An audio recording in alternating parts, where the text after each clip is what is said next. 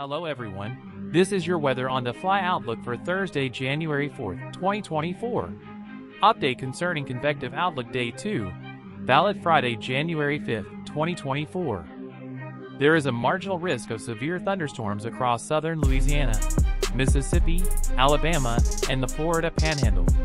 A gradual deamplification of the upper trough is anticipated during this period, and the strongest broad-scale ascent will likely reside over the southern plains within the left exit region of a 60 to 80 knot mid-level jet.